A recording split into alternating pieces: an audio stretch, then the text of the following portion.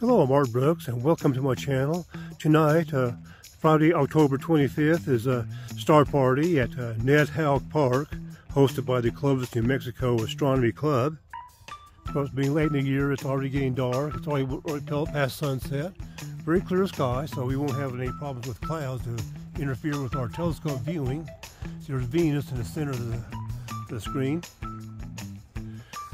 So far we have the our Vice President who's here setting up his telescope, a 9-inch reflector.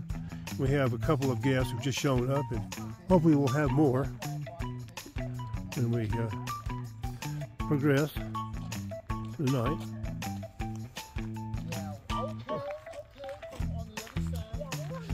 Oh. Get a closer view of this telescope. Shortly we'll have him do a description of it, describe its features and capabilities. Okay. So Gary, our Vice President, describing his scope. All right. So here we have the Celestron 9¼ inch Schmidt-Cassegrain telescope. It's mounted on the Celestron Evolution Alt-Az mount. And because I'm bringing out the bigger size telescope, I brought a 2-inch tripod to support it all. Okay.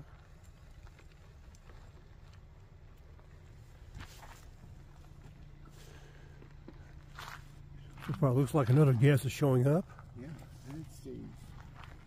Trying to see. We're trying to look for three major stars to align the scope up. Yeah. After that's done, then we can. It'll set itself automatically, depending on what we set it on. Be a little bit more, a little bit darker. Yeah, not much.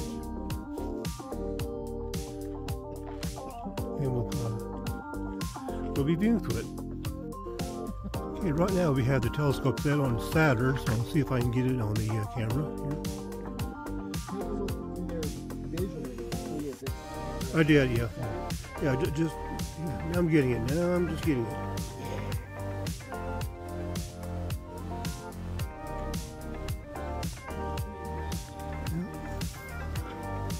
That white object you're seeing, that is Saturn.